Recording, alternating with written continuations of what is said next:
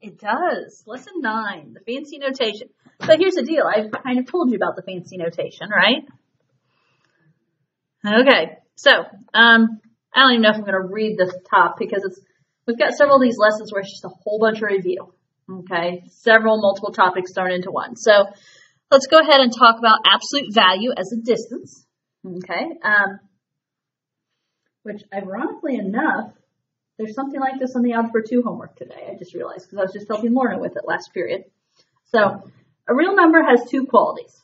One of those qualities is whether it is positive or negative, and the other quality is the absolute value of the number. Okay, what do you guys remember about absolute value? Distance from 0 cannot be negative. Okay, so we always talk about being, by verbal definition, the distance from 0. And because it's the distance from 0, absolute value of a number is always a positive value. Okay, so notice here, absolute value is not just the bigness of the number. It's the distance the number is away from 0 on the number line. Since distance is always positive, then absolute value is always positive. Now, example 1 here. It asks us to graph the following set on a number line. Thoughts on how we can go about this? Well, we need to make a number line. Okay, we're going to have to make a number line. We're going to need a circle thing. That type of thing. Yes. The circle thingies, the arrows. I'm with you so far. And we're going to have to use the function to determine how we're going to set that up. Okay. And since it is there's absolute value of x minus 5, which I'm not exactly positive how to do that, but I know that it has to be less than 2. So our arrow is going to be going left of 2. Well, if you recall from, I don't know, I just taught it today in Algebra 2, but when you have absolute value and a less than sign, what kind of statement does that make it? Less than? Does that ring any bells? I remember. Well, maybe not for Maddie. I don't know. I don't know how I taught it in pre-cal, but I know in Algebra 2, it's greater than and less than. So that means because this is a less than sign, it's going to be an and statement. Okay, it's going to be 2. Yeah, and because it's absolute value, that tells us we have to set up 2. Okay, because it's a less than, it's going to be an and statement, which how does an and statement shade? And is this, so it'll be like this way, there'll be a hole, and then it'll go that way, right? Like it won't be connected. That's your or statement. Okay, so then this one is like there's a little part in the middle that overlaps. Yeah. So an and statement, the shading is in between the numbers because it's and, it's the intersection, it's where the shading overlaps. So it traditionally lands in the middle. An or statement is the union and it's just shade everything, so your shading, usually it's out from the two numbers is the way it works out. Okay? This should ring some bells is what I'm hoping. Because officially, I can look at this and say that this is going to be all numbers, or all, this is real, right? That's that fancy R. So all real numbers that are less than 2 units away from 5. Okay, I can look at that and know that based on what it's saying. Now, if you think about all numbers less than 2 units from 5, can you visualize what that graph is?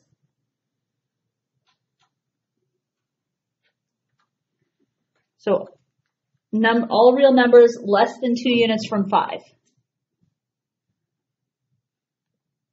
5, 6, 7, 8.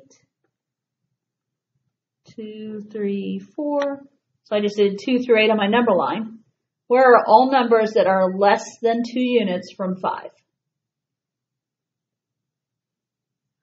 3, 4, 6, 7. Okay.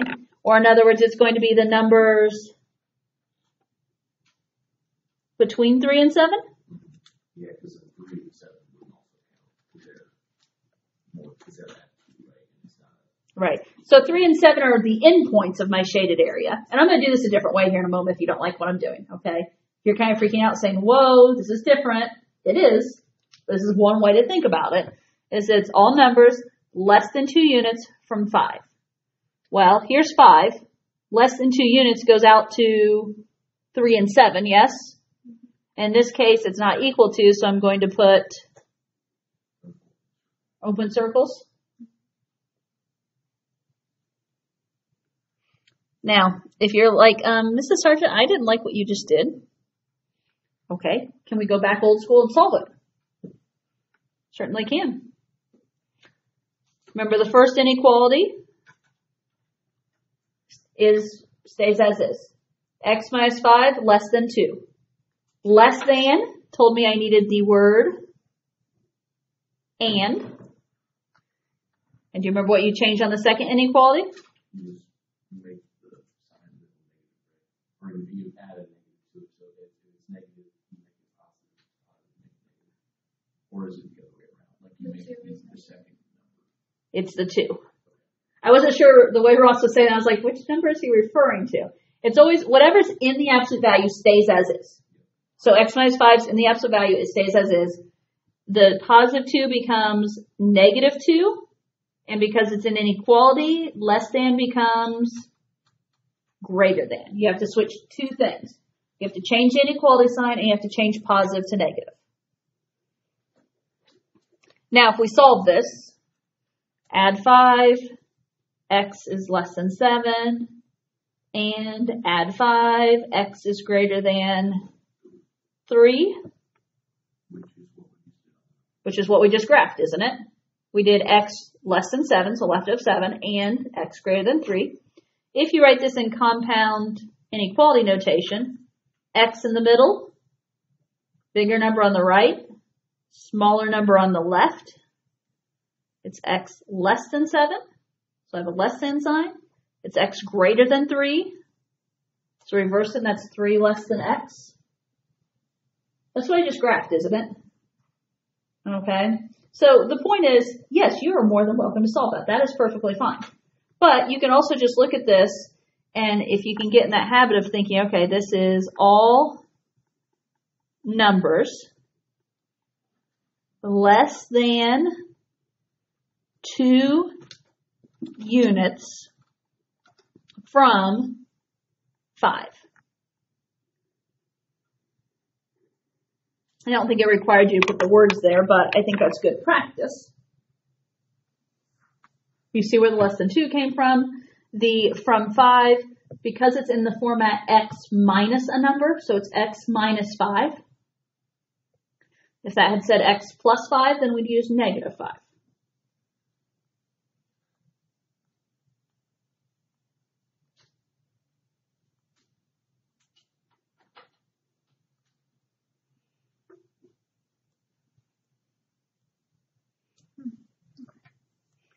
Are we okay with what I did there? And again, worst comes to worst, you go back old school and solve it, right? I just taught that in Algebra 2 today. So if any of your Algebra 2 friends come looking for help, there's your review, because I didn't teach them this way. However, they do have one in homework that I'm going to talk about like that tomorrow. So, okay, example 2, if you're ready. Graph the following set on a number line. So same directions is to just graph. Although I'll put it in words too. This time it's still x is a member of the reals, such that absolute value of 3x minus 1 is greater than 2. Okay. What's different here? It's a great or than. Okay, it's a great or than sign, which means great or than. We're going to set up an or statement. If you're working out that way, what's the graph going to do then? It's going to go out. Okay. What else is different about this one? There's a coefficient on the x, isn't there? It's a 3x. That makes it slightly different, because we're not going to say all numbers greater than 2 units from 1. That's not what we're saying here, because there is a 3. Probably the best bet for me to say would be think, okay, divide by 3 here.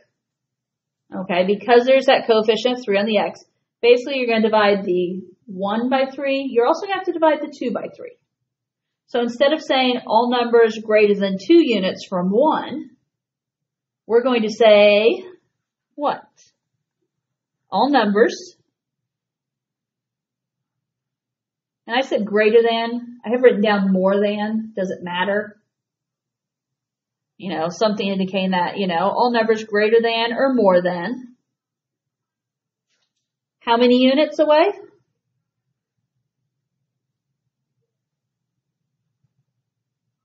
We'd normally say greater than 2 units away, but there's a coefficient of 3 on the x, so we're going to say more than 2/3 units from, what's our central number going to be? 1/3.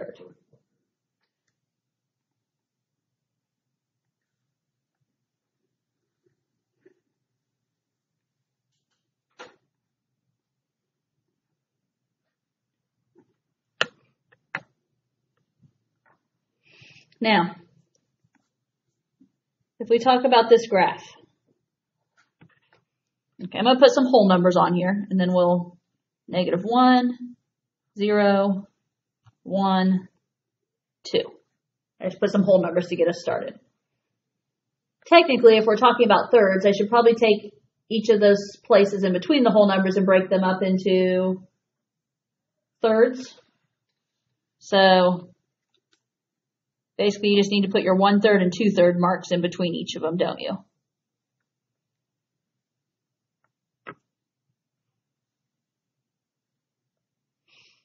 Okay.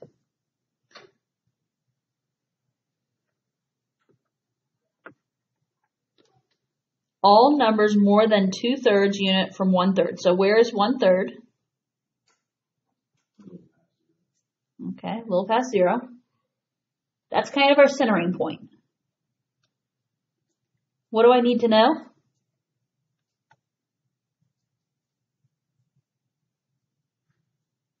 We need to go 2/3 in either direction.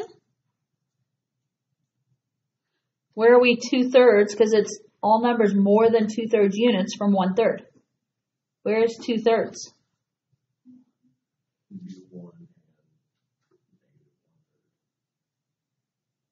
1 and -1/3. And then so it's more than 2/3 units from 1/3, which means you're shading where from those spots? You're shading away. Because we want to be more than 2/3 from those spots.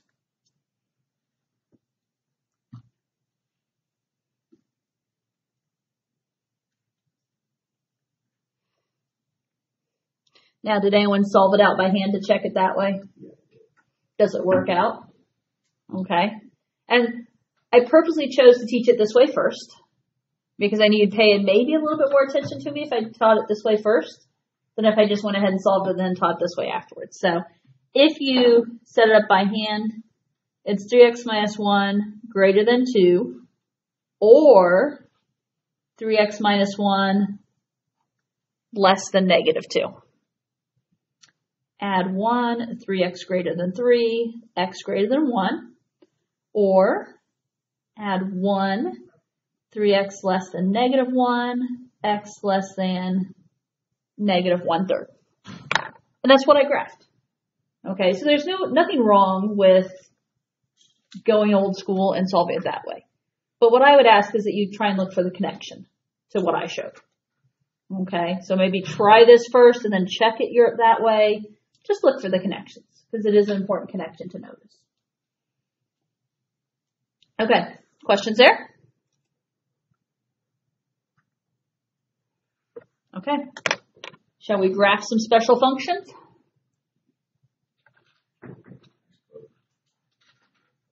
And what I'm going to say is I'm not going to grab the calculator to graph these guys. It's trying to, okay, what do we know about how to graph these without grabbing the calculator? Okay, not saying you couldn't grab the calculator, but, these are some things we should know. So, first example says graph y equals absolute value of negative sine x. Do we remember how to graph sine?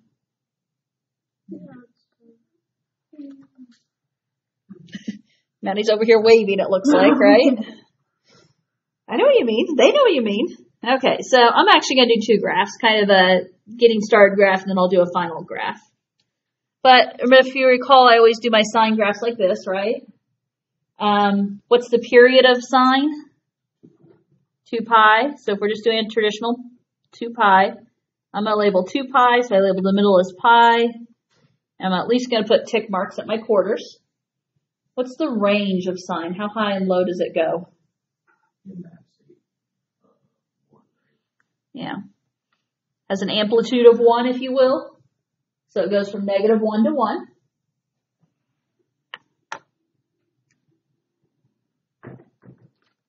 Now, if we just graph sine, what's it do? Starts 0, goes up, then it crosses through at pi. Notice I'm just doing this in pencil, right? Has a minimum, crosses through at 2 pi, yes? That's traditional sine. Okay, baby steps. What is negative sine x? Reflected, yes? So that's what I'm going to draw here. Reflected, so basically, You go down first. yeah, you flip them, right? Instead of going up, we're going to go down. We're still going to cross through the same area, and then instead of going down, we go up. So what I just drew there in orange, that is plain old negative sine x. Okay? So how does absolute value change that?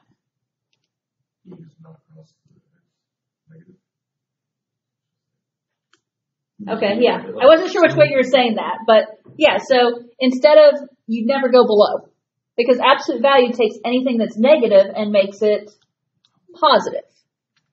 So if it's y equals the absolute value of this, any y values that were going to be negative are now going to be positive. So now all my hills are on top, right? There's no valleys. Well, no valleys down below. I think you guys know what I mean. So I was going to say, I guess there's still valleys at the zeros, aren't there? But none of our traditionally it's mountain, valley. It's not that same.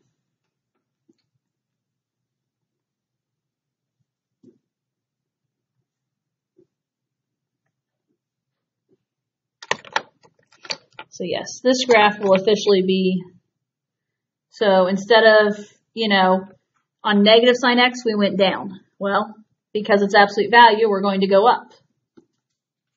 And then we're going to go up again. So it would just keep going on and on like that, right? And this is the final graph, absolute value of negative sine x. Okay with that one way or another?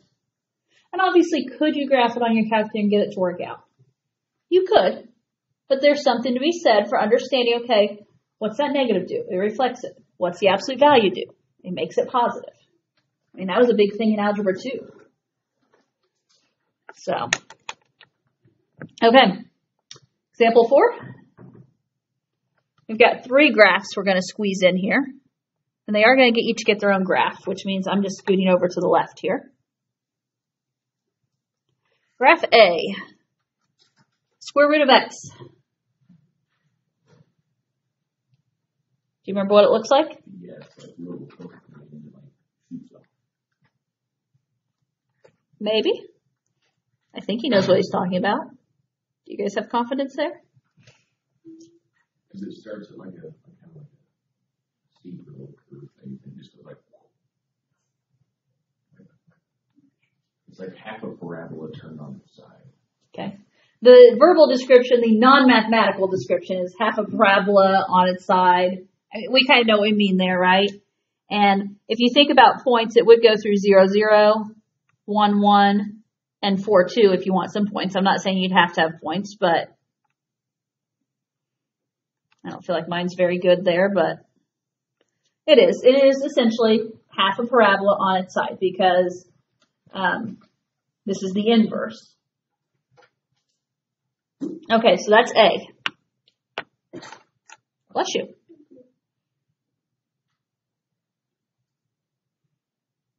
Which, well, keep in mind, square root of x, how do you write that with exponents? That's x to what power? X to the 1/2, right?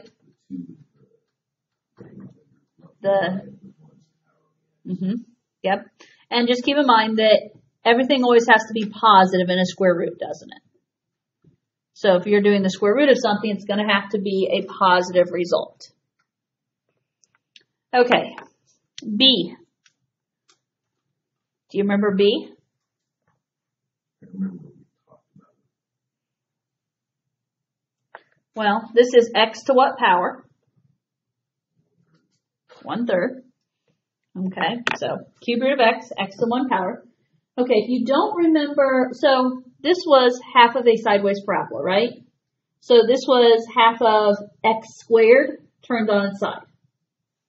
So if you know x squared, we just know we need the positive half because it's a square root. Cube root of x relates to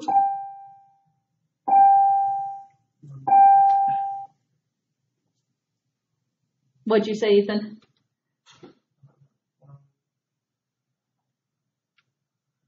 And we're talking the cube root of x, x to the 1/3. Which graph are we going to take and switch sideways? X to the 3rd. Yeah, okay. It's the one, it just increases, it kind of jogs at 0, 0 and goes up, right? Okay, so we're going to take x cubed and we're going to turn it sideways, basically. Now, the difference is, are we allowed negatives here? Yes. Yes, so we don't have to do half of it. We can do the whole thing. Okay. See, okay. I remember that. I thought I should remember it. Yeah. So, that means I'm going to draw my graph differently because I do need all 4 quadrants.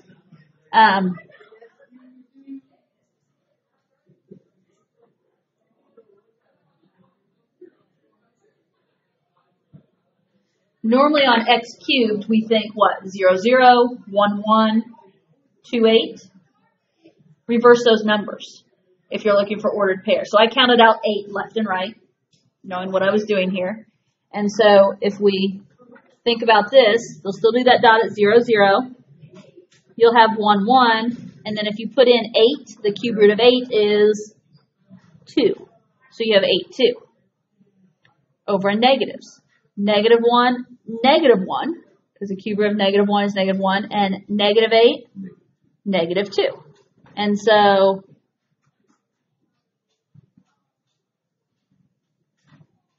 looks something like that.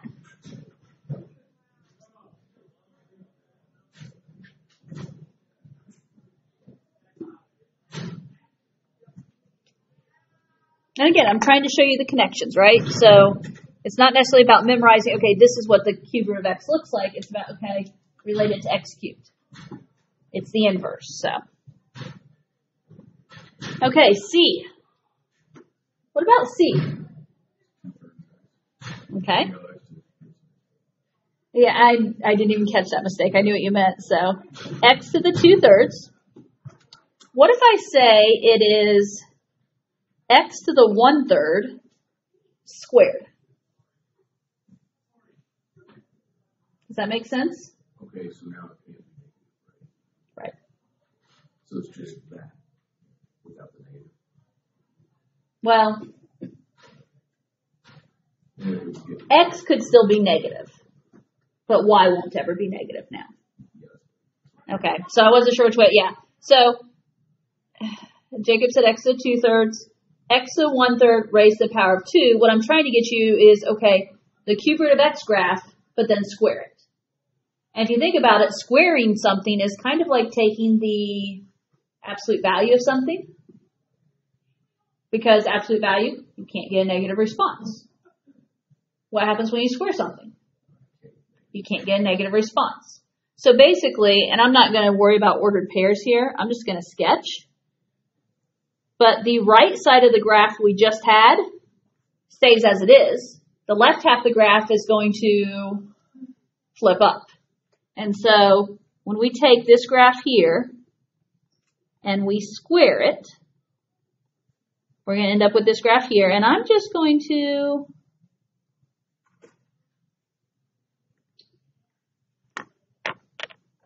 does that work for you guys?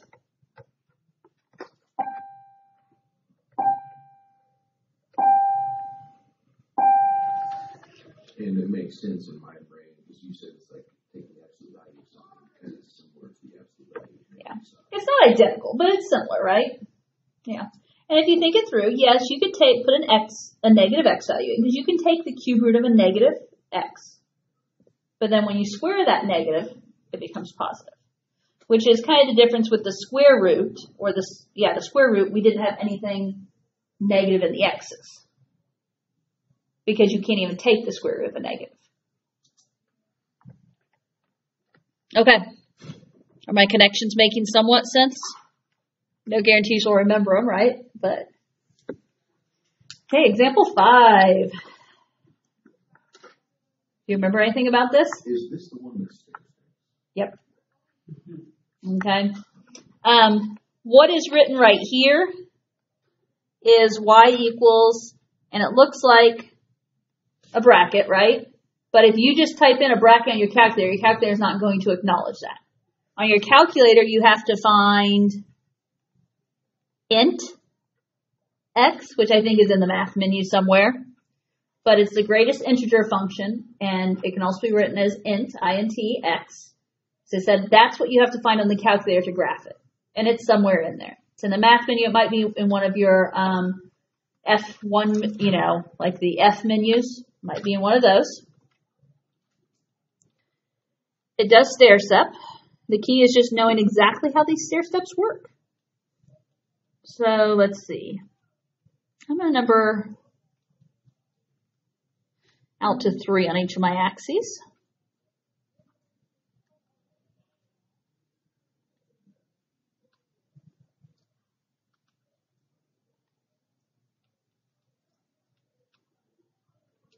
And there is some stuff you can figure out by actually graphing it and doing some tracing.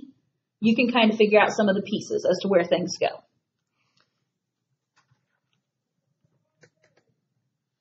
Okay, so I try and remember that the basic one starts on the x-axis from 0 to 1.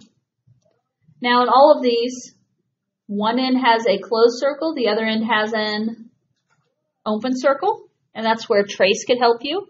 But the left end is always the closed end. The right end is always the open circle. So now that's from 0 to 1. You take a break and you jump up to 1, 1.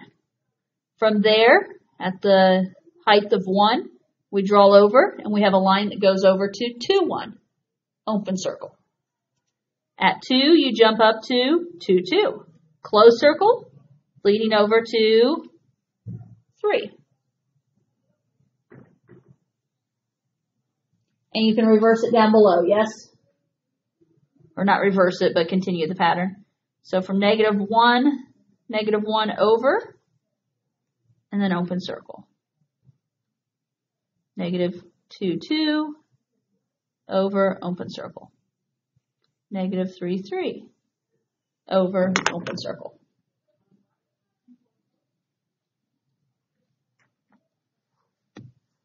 We learned that last year. You can graph it. Always good to know the basic, okay, it's a stair step one, as Ross said. Know which side is open, which side is closed. What else do I need to say?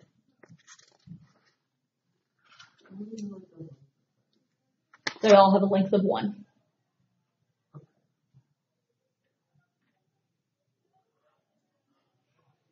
Oh, I don't know what I was going to say. And why is this a function? It passes the vertical line test because even though those endpoints overlap, the open circle says that there's none existing there. Yeah. So it overlaps where there's an open and a closed circle. And so that makes it pass the vertical line test, and it is a function. Yes? What if there's a number with that x? I don't think there would be. I don't know. I've never gone to that extent, so I'm going to go with you wouldn't see that at this level. I don't know if there could be a number with the x or not. That would be a question for Google at this point in my life. Well, technically, when it comes to AP Calc, there's 2 AP Calc classes. This is AB, and there's BC. So officially, it's broken into parts A, B, and C. AB kind of covers first and second parts, And then BC recovers second and covers third. Because some people jump right in and do AB, and BC all in 1 year. We don't teach BC here. Okay. When you get to college, I took Calc 1, Calc 2, and Calc 3. So, granted, I was a math major, so that makes a difference there. So, I think Calc 1 maybe goes with AB. Maybe. I don't remember for sure, but. Okay. Gotta get moving. I'm gonna run out of time. Piecewise functions. Write an equation for the function whose graph is shown. And this is what we call a piecewise function, because can we just write one nice, neat equation for it? No, there's not one nice, neat equation. So we're going to break this into chunks, so to speak. Okay? And we're going to write it as a piecewise function. So when you see the piecewise function, they're all going to be y equals, but this is where you kind of do the brace, and it's y equals this when x is this. Y equals this when x is this. Y equals this when x, so we have to account for every piece of this graph. So,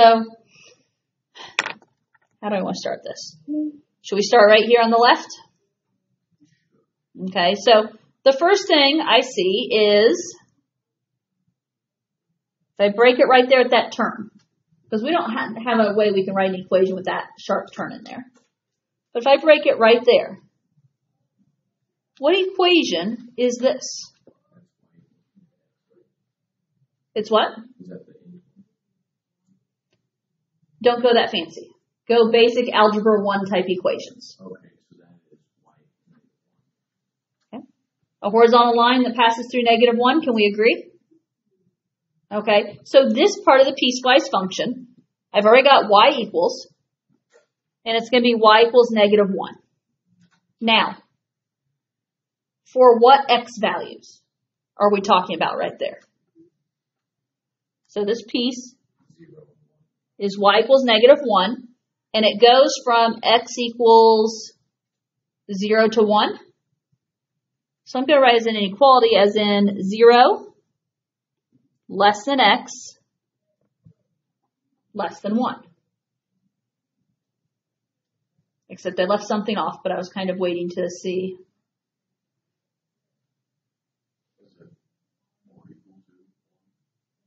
And why would it be or equal to 1? It does equal -1 there, doesn't it? But at 0, there is a hole. So we could write this as 0 less than x less than or equal to 1. Okay? So that's the first section. Now, if we continue going left to right, the second section is going to be this diagonal line.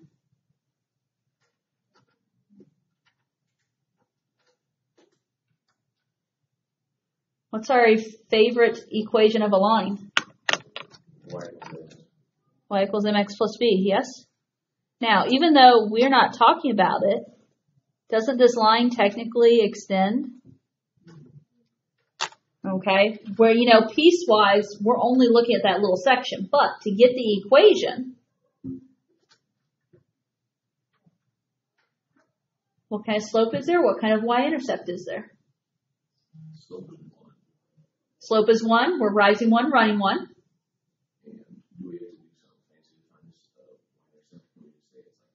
I would say follow your slope, and that will give you your y-intercept.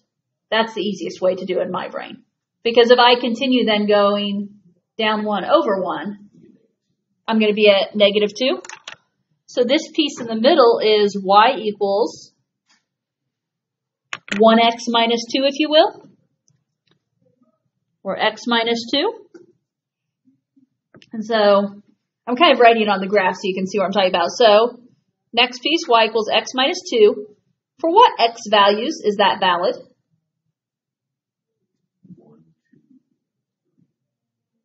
Basically from where my orange dotted lines are, right?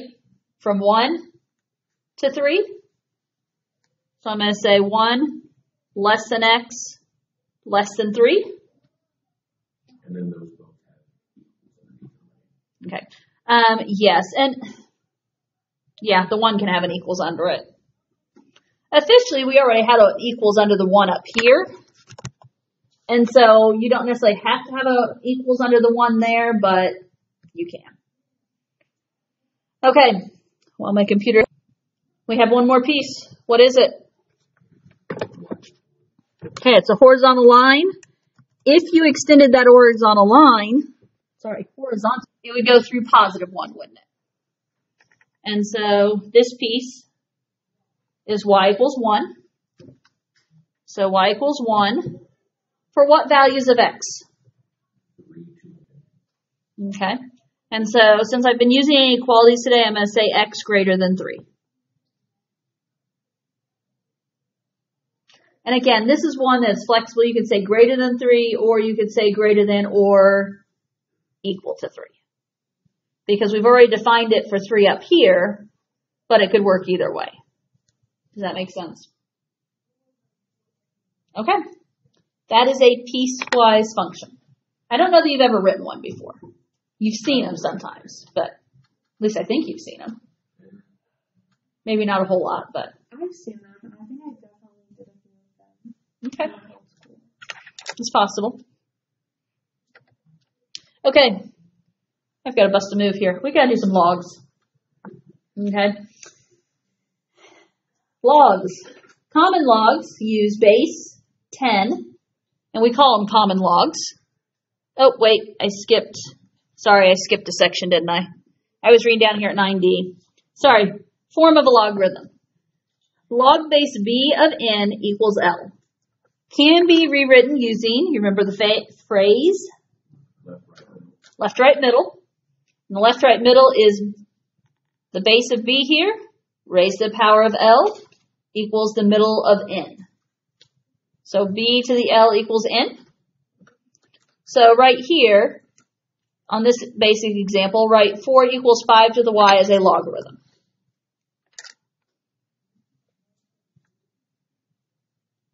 So basically undo and go the other way. If you want, I don't know, is it easier for you guys if it says 5 to the y equals 4 instead of 4 equals 5 to the y? Log of what? Or log base what, I should say. Log base 4 equals y. No. Mm-hmm. Yes. Okay. Nope, you got it. One of my shortcuts is 5 is the base of the exponent. 5 is also the base of the log.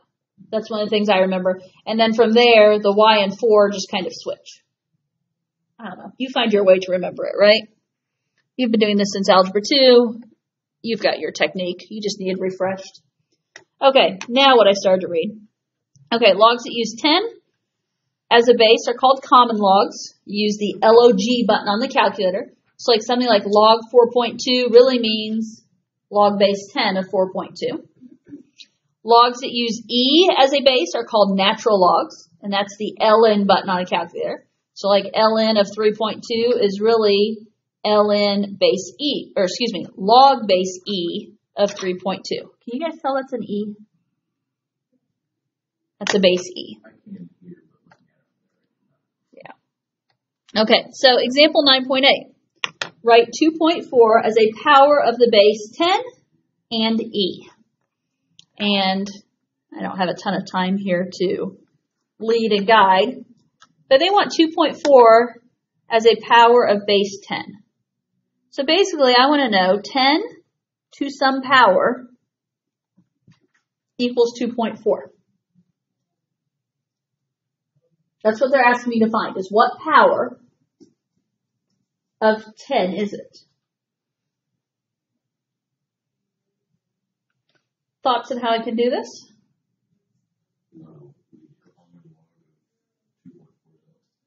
And how'd you do that? Okay, basically reverse that left, right, middle, or however you want to think about it. So it's log, officially it's base 10 of 2.4 equals L, right? I wrote the base 10 in there, but if you don't write the base 10 in there, you're fine. How do you find the value of L then? You grab the calculator, you type it in. I have 0.38 written down. No idea what the calculator says, but okay. So if we write 2.4 as a power of base 10, that's saying that 2.4 is approximately 10 to what power? At 10 to the 0.38. That's what they're asking you to do there. What's different on part B?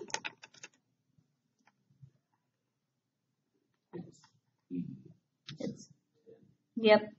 So E instead of 10. So E to some power equals 2.4. If you undo that, instead of it being log of 2.4, it's going to be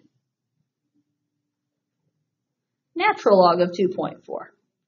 I guess if you really wanted to say log base E of 2.4, but that just seems weird to me. And so, again, you would punch that in the calculator. Natural log of 2.4. I've written down approximately 0.88. And so for this case, 2.4 is approximately e to the power of 0.88.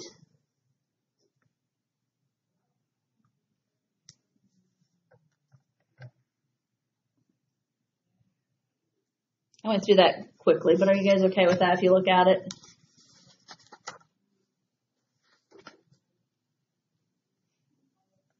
Okay. What are listed as simple log problems? Example 9 when you're ready. Log base 1/3 of P equals 2. Solve for P.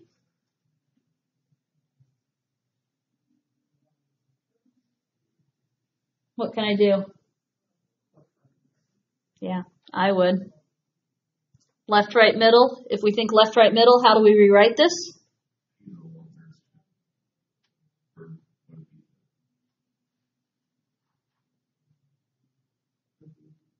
It'd be 1/3 of C equals P. Yeah. 1/3 to the second equals P, which is a lot easier than the alternative, right? Because that one I could do. Okay. So left, right, middle, 1/3 to the second equals P. And so what does that mean P is? 1/9. Oh, I said, wow, that was easy. Okay, what about example 10?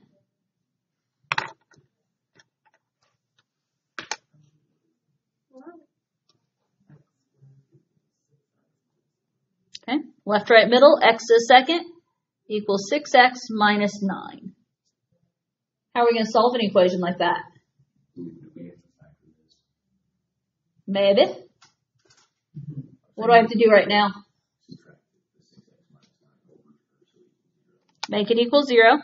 So x squared minus 6x plus 9 equals 0.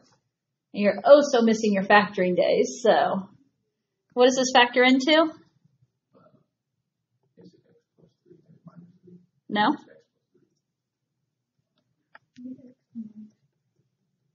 Be x minus 3 and x minus 3? Because it's x and x, multiplies to be 9, adds to be negative 6. So it's 3 and 3, multiply to be positive, adding to be negative, they're both negatives. And so what does x equal here? X is 3. Okay? Don't we, though? Although I made you factor. A couple of years ago, you guys would have complained about that. Okay, example 11.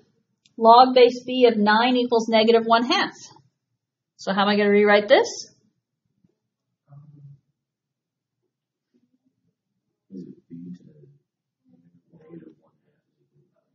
It is. Kind of.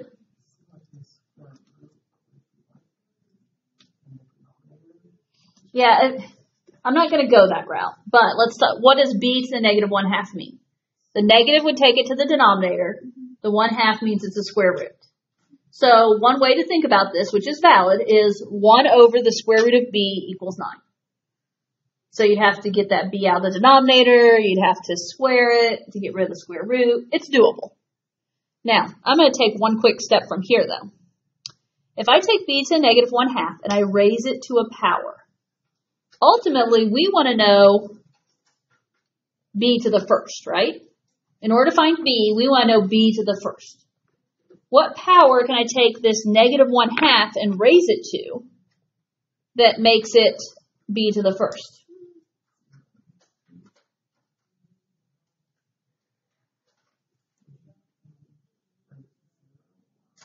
Not 0, because I want it to be b to the first, not just 1 in general.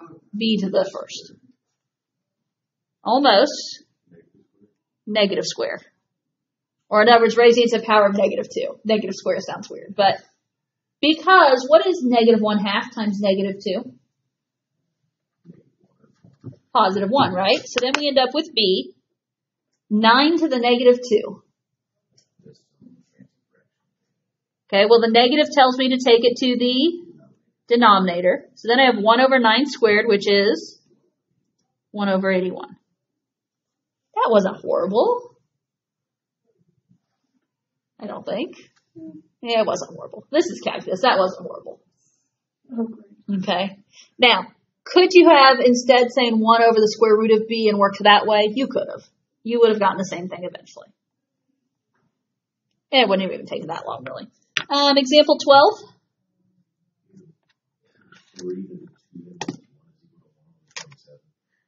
3 to the 2m plus 1 is equal to 1 over 27. Okay, in Algebra 2, I gave you a paper that helped you because it had all these powers written on it. And so Maddie's like, okay, I wasn't here for Algebra 2. How can I make 3 and 27 the same base?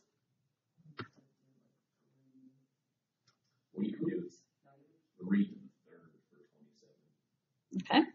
So 3 to the 2m plus 1, as weird as it says, that's actually good. 27 is 3 to the third. So what's 1 over 27? 3 to the negative third. And so we did these equations back in Algebra 2. We probably reviewed them in pre-cal, honestly. When the bases are the same, you can drop the bases off and set the exponents equal to each other. And this is not an ugly problem at all. 2m plus 1 equals -3. 2m equals -4. m is -2, barring I made no math mistakes. Okay, real quick. Technically, there's one other page. There's not really work to do on it, but I want to talk about it real quick. Okay? So there's just some information. In later lessons, we discussed the fact that a curve does not have a defined slope at a point where the curve makes a sudden change in direction.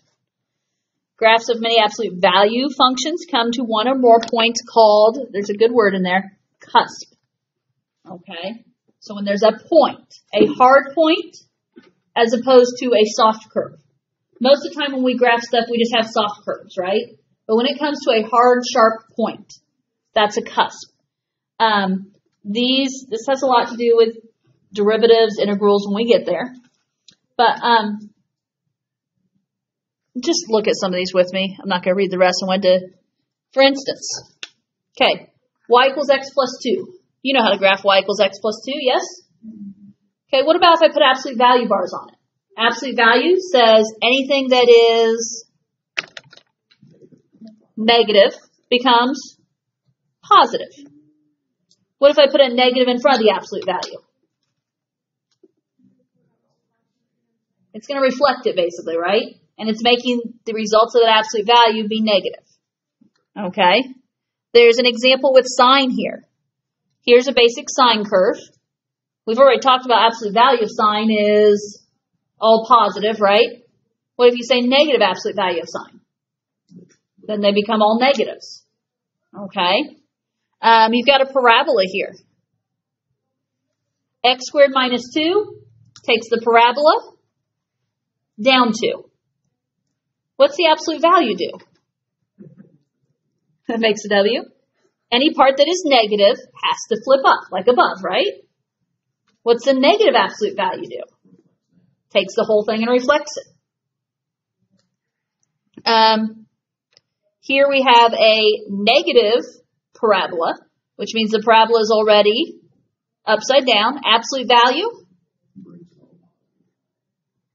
makes it all flip, anything that's down below flip up, and then the negative absolute value reflects it. Okay, so that's just some various graphs. We kind of already did that at the beginning of the notes, didn't we? But that's just showing some various graphs. So, homework, problem set 9. Okay? Wouldn't it be cool to do like a project where you just spell your name with special graphs?